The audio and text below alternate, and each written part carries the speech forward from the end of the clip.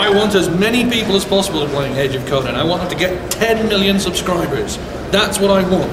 Because what Age of Conan finally put a lance through was this idea that post-WoW you can't launch big. And they did. Why? Because there's an appetite for these games. There's a desire to play these games. We want them to get as many people as possible. We want WoW to just get bigger and bigger and bigger because it proves the point that there is a huge pool of people out there wanting to play MMO games, liking the subscription model, liking the gameplay they're doing. We're an iterative, generational experience from the old games. We're bringing something out that's cool. So when people say to me, tough that Conan came out, I go, no, far from it. Wonderful that Conan came out. Wonderful that they've helped prove what we've been saying all along, that there is a lot of people out there who are looking for the next big cool thing, goblins, elves, orcs in it, that's going to make them go, you know what, this is what I remember, this is what I want to play, this is what gets me buzzed and happy, and look at all the new stuff they've brought. Why doesn't every game have this?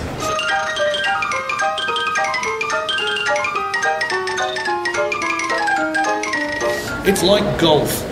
You've got to understand, a good MMO is like golf.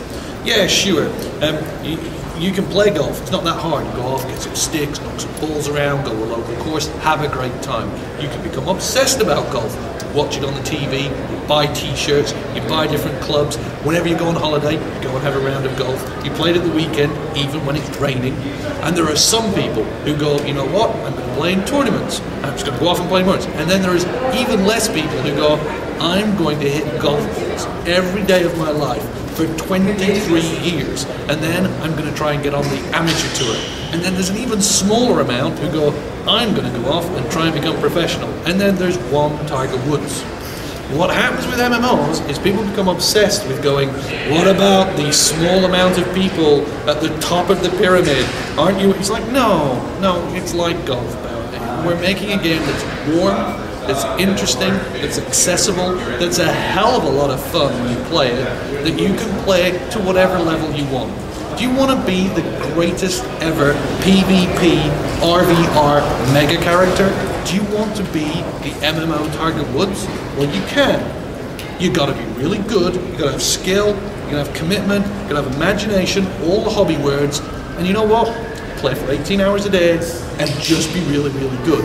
But for the rest of us, there's a whole world of MMO playing that you can have a crack at. So, of course we've got hardcore gameplay, but we've also got wonderfully open, easy to play, joyous gameplay.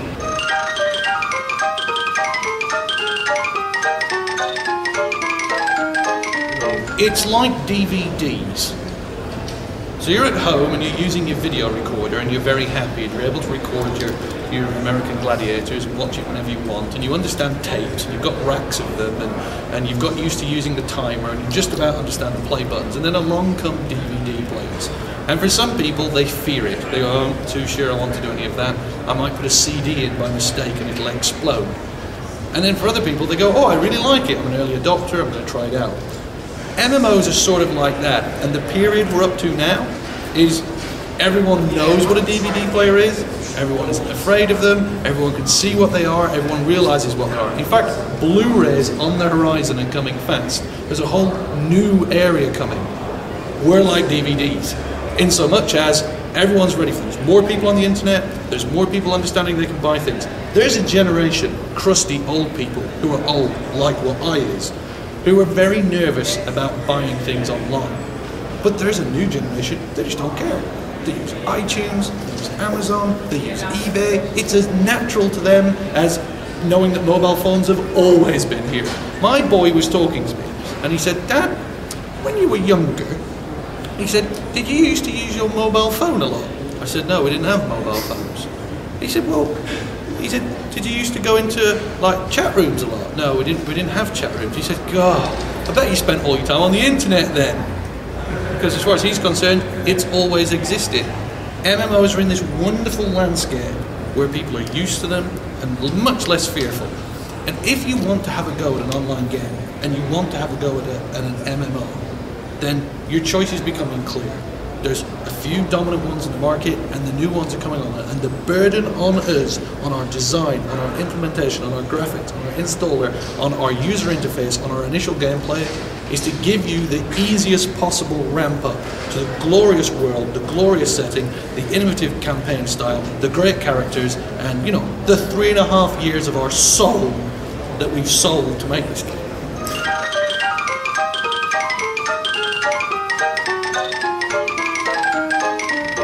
So as creative director, your job is to go around at the beginning of a project and be boundlessly optimistic, hugely sympathetic, and you basically tell everyone who's focused like this, working on their little bit, it's all going to be great, it's going to come together and be wonderful. Every day I have to realize that this is the joyous thing we're making, and then I have to come to terms with we'll only be able to realize this little tiny piece. Worse, of the big idea, the little tiny piece is probably the worst piece of the big idea. And so it's relentless optimism in the face of daily crushing despair. That's your job. And you go around telling everyone it's going to be great, because the game is actually in your head. The server code doesn't work yet, the animations don't work yet, the graphics don't work yet. This is the early part of the process. As the game gets made, more and more of the game starts to come together. And actually, the necessity to make people believe gets replaced with the ability for people to actually perceive and play. So the bit we're in now is I don't have to go around saying it's going to be great. People can just log in and play it and see that actually, on the whole, we've kept our promises, we had vision, and we delivered.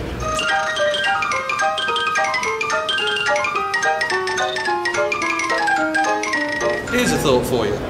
The 1980s. Now, some of you probably weren't born, but if you were, and I had to sum up the 1980s for me as an English lad in a country where it was raining, I'd say computer games were all about home taping.